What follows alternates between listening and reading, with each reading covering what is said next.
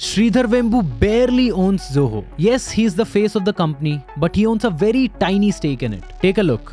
48% of the company is owned by Sridhar's sister Radha, who by the way recently became India's richest self-made woman. Another 35% of the stake is owned by Sridhar's brother Sekar. Sridhar's co-founder of his last company, Tony Thomas, owns around 8%. And finally Sridhar Vembu, who owns just 5% in the company. Why?